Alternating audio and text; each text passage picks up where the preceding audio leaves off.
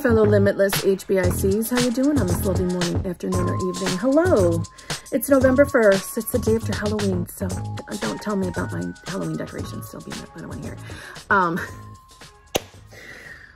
it. Let's jump right in. Let's get to it. Your girl's feeling a little under the weather today, and I just spilled shit all over me, and I don't care. I'm still recording the video because I'm in the mood. My belly's off. No, I'm 100% healed and perfect. I feel fucking amazing. Yeah, there you go. That's how you handle shit, okay? So, if you need help figuring out what's going on between you and your manifestation, please feel free to email me at manifestingwithkimberly@gmail.com. Okay? Side note, yeah, you might be on a wait list, especially if you're a brand new person to me. You might be slightly waiting, okay? There are several people who have, in the recent moments of time, have purchased coaching from me. Have no fear. I'm coming. You will be scheduled very, very soon. Scheduled, as in speaking with me very soon. I will be working. I started working on it this morning, so some of you did get emails, and I will be working on it throughout the day. So just don't panic if you've purchased coaching. I'm coming, okay? Especially once you pay for something, when it comes to me, you're on my mind. It's on my shoulders. So have no fear, I'm coming, okay? Number 2, I have a channel membership, which will be being divided. Not like by people, meaning I'm going to be making 2 separate channel memberships. Have no fear. If you are joining now and you decide you want to be in the other channel membership, I will go into more detail about the different channel memberships once they're officially live on my channel. And also the one is staying the same. It's still going to be $34.99. That's not changing.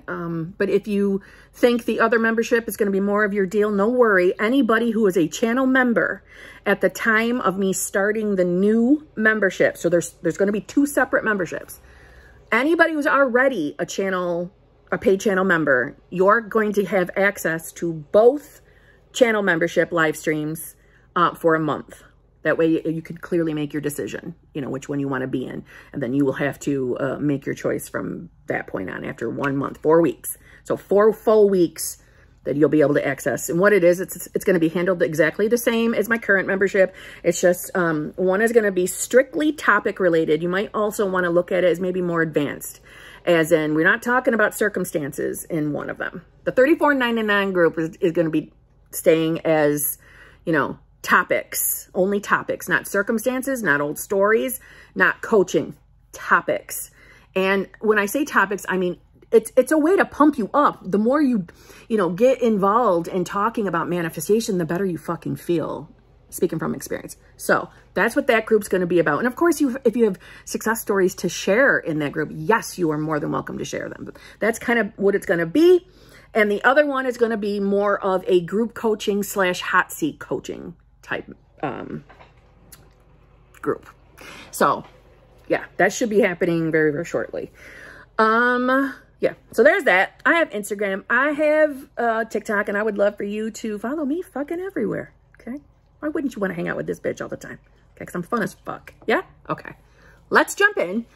Now, I was asked a question on my community tab under the posting where I asked if you have state-related questions or any other video requests, please put it in there because I'm going to record videos from that. So if you're watching this and you wish I would make a particular video, please go to that because I check it every day. I do, because that's where I'm deciding what kind of a video I'm going to record if I don't go live. And feel free, like there's no topics off limits. I know the post itself is centered around states, but I mean it. If there's something else you want me to talk about, and if I already have a video on it and you just want me to get in there more, put it down. And there's nothing wrong with, zhuzhing up some of my old videos, right? Because I've changed a little bit, right? So there's that. There was a question asked under that tab, and there was a question that was asked in my special Halloween live yesterday that they tie together, and they're 2 different people. So I'm like, okay, we got to talk about this. And we're going to be revisiting today, revision along with your manifestation game, which, yes, still can tie in with states of consciousness, obviously, right? Because we're always in a state. But I'm going to start by doing my normal and most favorite thing to do is reading a little Neville. Now, this is not from a Neville book. This is from a Neville lecture. It is from the, I think it was 1954. Let me cheat and look. Yes, 1954, and it's the Pruning Shears of Revision lecture of Neville Goddard, okay? And, you know, I just want to say that when I read this, when I was really learning as much as I could about anything Neville, to be honest, I could sense, and it's still my opinion, that Neville loved revision. And if you read his books, he obviously mentions revision more than once throughout all of his collective books, you know, teachings or lectures, however you want to look at it. And he says this one line in this before I actually read what I intended on reading you that just made me think, yeah, he was into this shit. I feel that this morning's subject, that this could be it, that if I never said another word and you heard it and believed it and really used it, this would be the planting that would spread from us here that tomorrow could not undo. For it is magic, this pruning shears of revision. It really is not only the achievement of objectives, but if you do it daily, it will awaken in you the spirit of Jesus, which is continual forgiveness of sin, right? And if you are someone who have not really dived in reading Neville, you know, his explanation of what the Bible refers to as sin, what it really means is sinning, sinners are people who are not working, focusing, manifesting their desires, right? That's in Kim talk. That's not in Neville talk. But that's what it is. Those of you who look at your desire, deem it too good to be true, too hard, or, you know, we'll talk like money, you know, wanting to be a multimillionaire. And anybody out there, especially those not awake, you know, those who are so limited by that thinking that, you know, that's not for me. That's only the top 1%, or, you know, that only happens to certain people with certain lifestyles. That would never happen to me, blah, blah, blah, right? That's sinning. That's sinning, not giving in to your desires, okay? And for those of you who are awake, yeah, you're sinning. Every time you're giving up on a desire, you're sinning. That's sin. Oh my God. So me focusing on what I want is me being a good girl? Easy. Yeah? Easy. Okay. So I just wanted to say that. So I'm going to skip around in a few different things, okay? Before I read, what the type of questions that I was specifically asked is both HBICs asked me about forgiveness and having feelings of guilt when it comes to utilizing revision. Now, this can go in two different directions. This can be when we need to forgive and forget with our specific person, or when we would want forgiveness from our specific person from maybe something that we did. So it goes both directions, right? And I'm going to try to take you in both directions so this can apply to anyone. But we're going to start with what I was specifically asked. And in both cases, both people felt a sense of guilt for something they had done in their 3D. I don't know if both of them were around their SP, but I think that it is. You know, and specific person can be family, it can be friends. So if anybody out there is in a situation where you feel bad that you've done something, this can still apply to you, right? All right. So when it comes to when we feel guilty for something we've done, one person felt guilty using revision because this person felt like it was saying, you know, if I try to revise this and make it as if it never happened, then in a way that's me, you know, not taking responsibility for what I've done. And fuck, do I instantly respect that person? And I believe I conveyed that message in my live stream. But holy crap, what a wonderful person you are. And I mean that.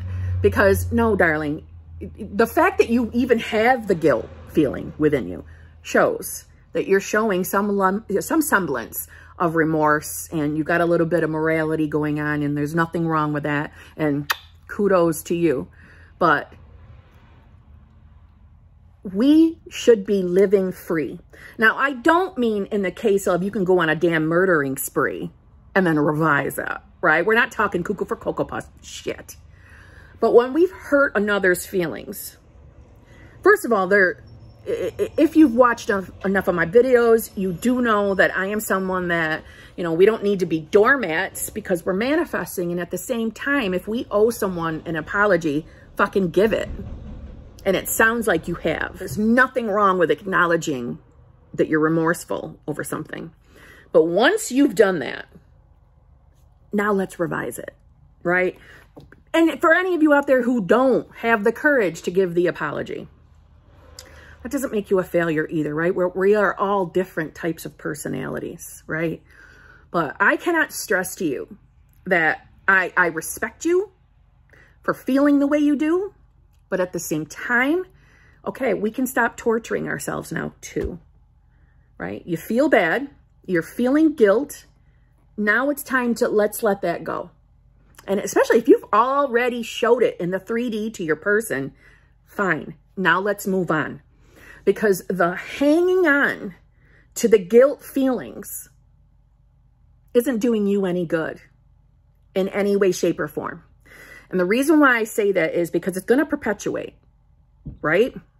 Just like hanging on to anger and resentment perpetuates. And the only people that get hurt are ourselves when we hang on to those feelings for another person, even when we are in the wrong.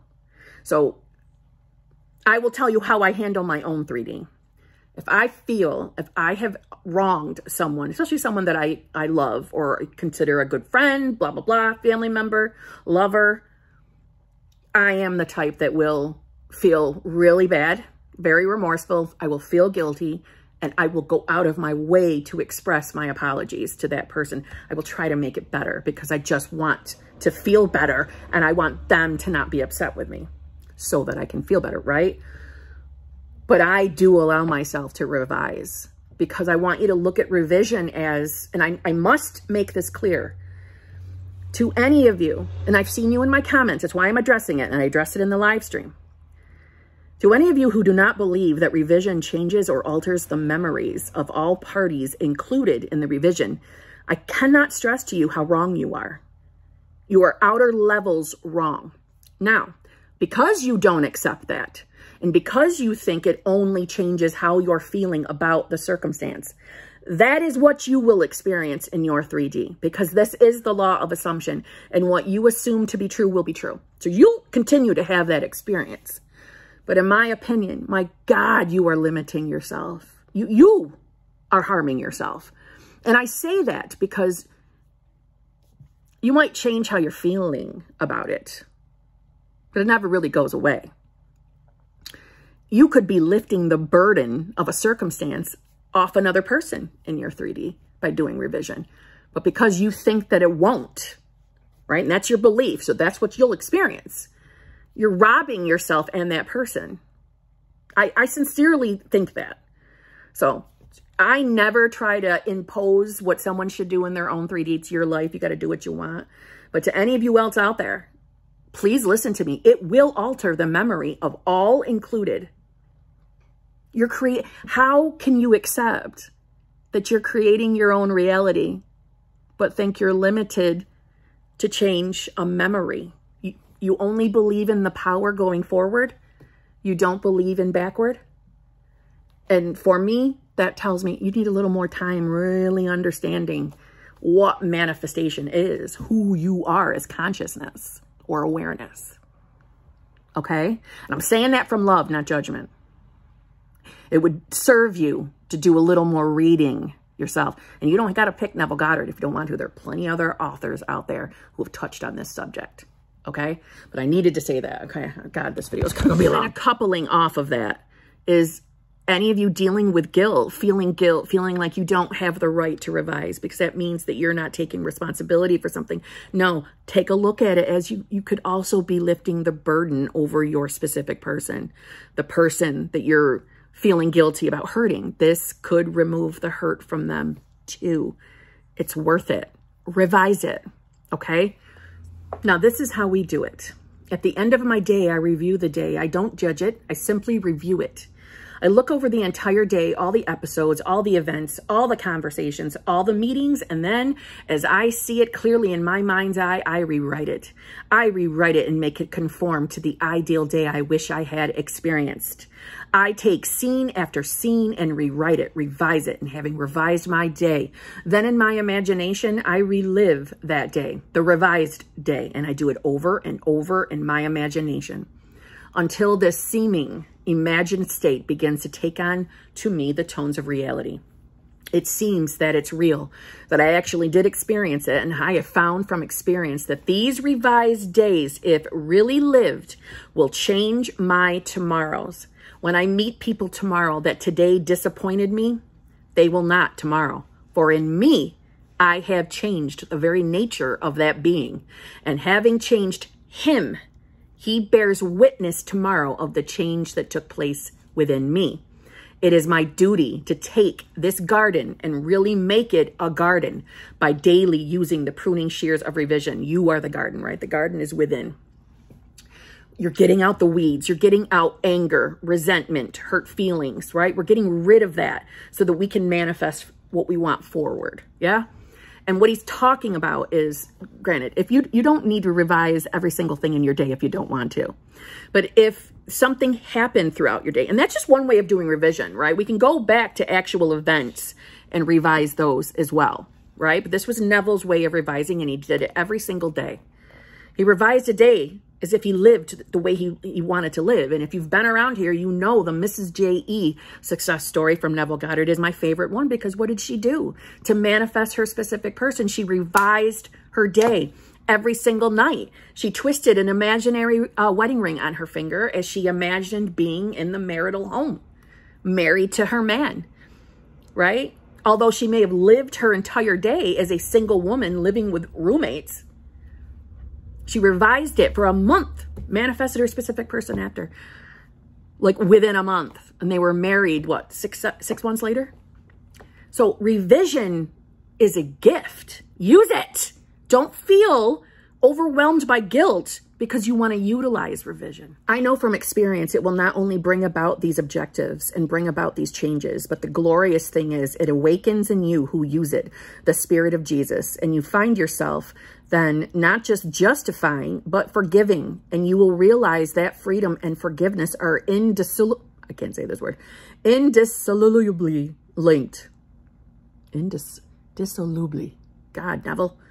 You cannot be free and not forgive. For the one that you would bind and judge and condemn anchors you by your own judgment of him, for he is in you. And so by identifying him with the ideal you want to really realize, you free yourself. You are told, forgive, and you shall be forgiven. Forgive not, and then you shall not be forgiven. It's automatic. It can be otherwise, for the whole springs from you who behold it. And as you begin to practice it, the very Spirit arouses itself within you, and you know that you are he that others spoke about and thought lived 2,000 years ago. So when you realize it through actual knowledge. You know it, no argument. You don't tell others, you know that you are he. And then you will read the words in the 9th of Hebrews. He appeared to put away sin by the sacrifice of himself.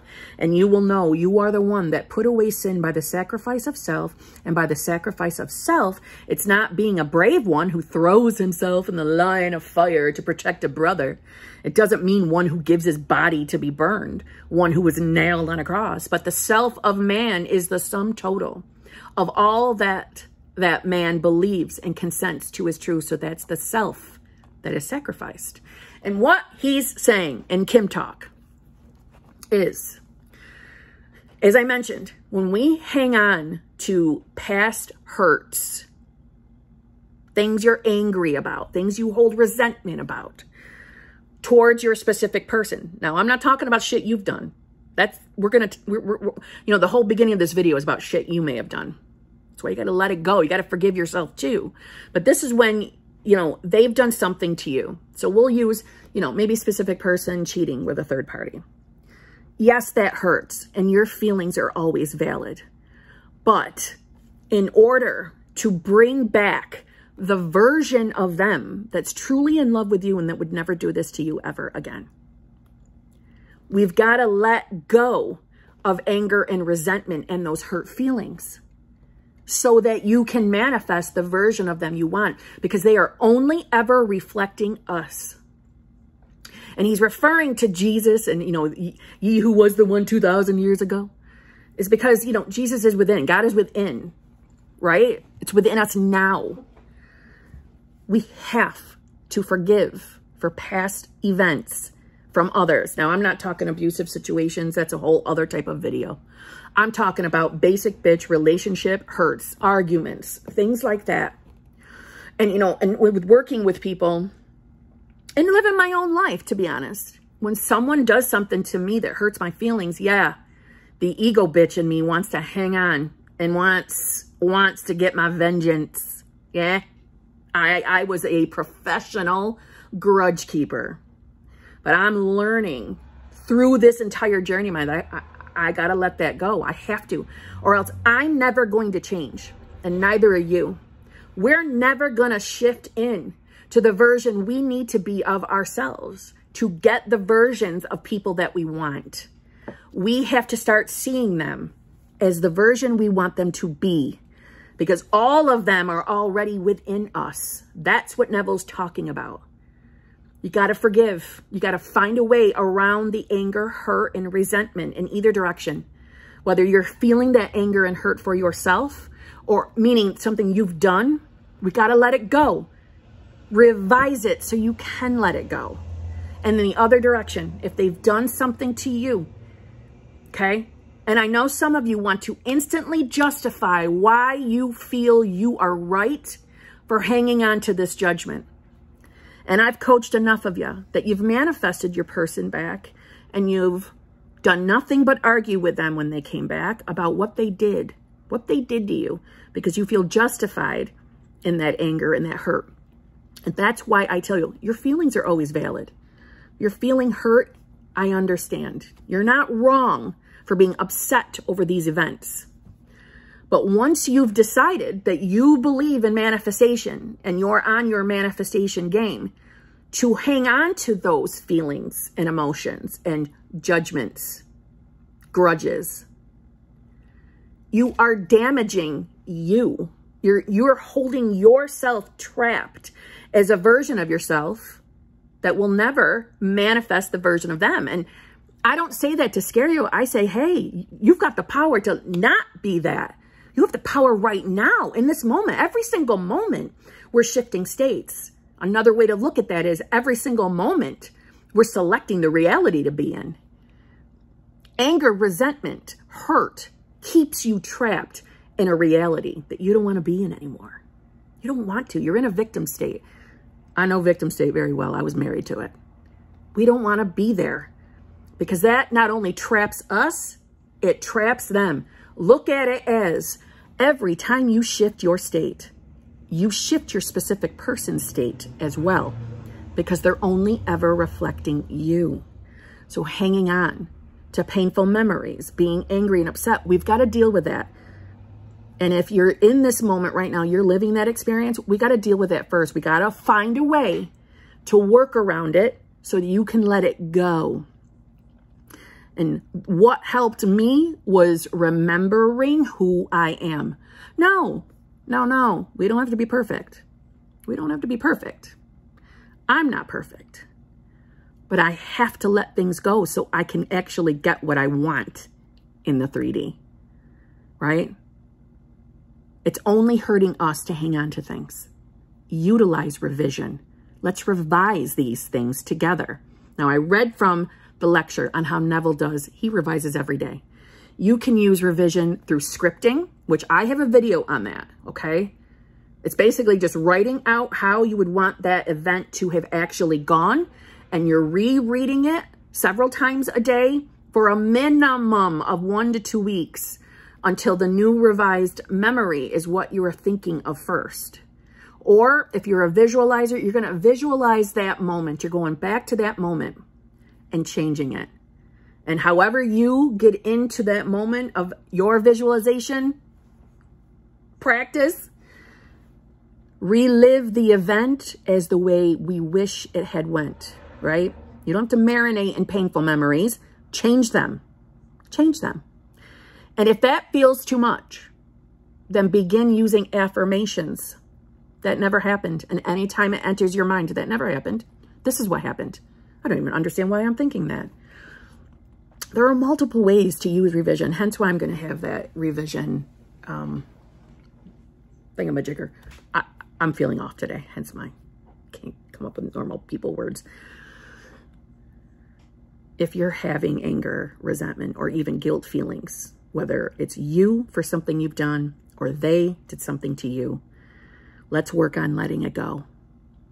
Let it go. Let's work on that.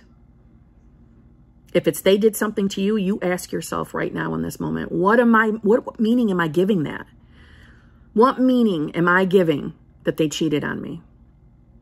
I didn't feel chosen. I didn't feel good enough. I feared abandonment. They reflected it. So why are we still holding them responsible? If you believe and accept that you are the creator of your reality, then I am assuming you are accepting that they are only ever reflecting. So in a fucked up way, it's not even their fault, really. And when you revise things, you free both of you. So revise. And revise your day.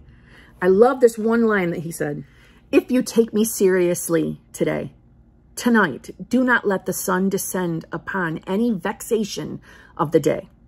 Just look at it. Don't deny it. Don't duck it. Look at it, that you may prune it and then reshape in it. Take the conversations with your friends today. Were they pleasant? Were they arguments? No matter what it is, were they negative? Then rewrite the script and just imagine the conversation to have taken place that now you are rewriting for the first time. And it will take place for everything in your world that you behold. Though it appears without, it is within, in your imagination. And this wonderful imagination of yours is Christ Jesus. Imagination is the actual habitation of every created thing. No matter what you see in the world, it springs from your imagination. So that's where you go. That's the workshop, the garden of God. And now you have a mission. You have a purpose in life. It's a noble purpose because you have been selected to really become the chief gardener in the garden of God. And in the garden, you must have pruning shears. And pruning shears is revision. You simply revise. And as you revise the day, you repeal the day. For the day is not slipping into the past. It does not recede as people think. It is always advancing into the future to confront you, either pruned or in some strange weed-like state. Meaning, hanging on to resentment, angers, hurts, guilt, hanging on to any of that. You think because you experienced it, now it's over. It doesn't. It stays with you. It keeps you trapped and it shows up in our future, even though time's an illusion. You hear what I'm saying? That's why I'm pushing this. Let it go so you can become the version of yourself, right? Or be in the state of yourself that has what you honestly desire. Not one filled with anger and resentment, and especially guilt. You are absolutely responsible for every being you meet in this world. That's your responsibility. And he doesn't mean like Jesus, you've started the war over in, the Ukraine/Russia, right? We're not talking that. We're talking what you're intermingling with, right? Now, everybody's got their own definition on what they accept and what Neville means by that. But it's every being you meet in this world. That's our responsibility. That's what he brings up in the lecture. So that's all I concern myself with. And no, do I revise every single goddamn person I encounter? Fuck no. I only deal with who I'm directly intermingling with, who I've got some affection for, right? So don't overwhelm yourself.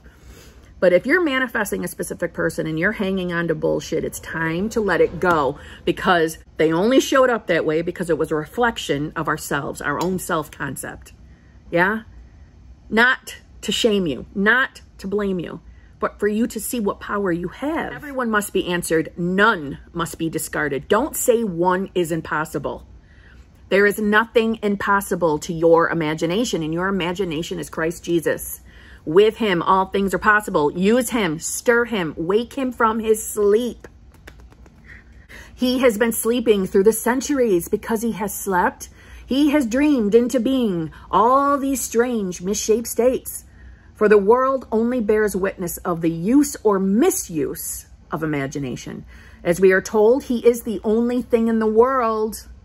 What? He is the only thing in the world? Your imagination. For it is the habitation of every created thing, and by it all things are made. And without it, it is nothing made that is made. So use it wisely.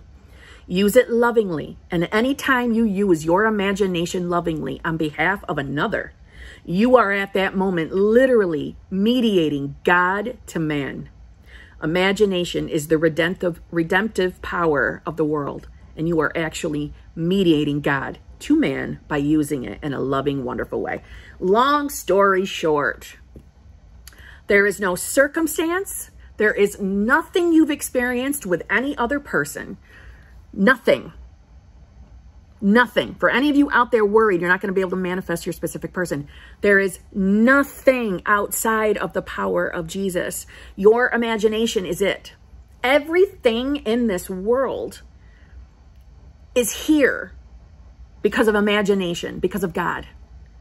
And you've been given the gift because you're awake to manifestation. And your imagination, bad or good, is why you're experiencing what you're experiencing out here. So utilize it for what you want, as opposed to making yourself feel better, marinating in shitty circumstances. And why I worded it that way is because a lot of us, when we discover the law of assumption, we're either in a really, really bad hurting place, and eventually we start to feel a little bit better, but then we start feeling resentful and angry at our specific people for things they have done.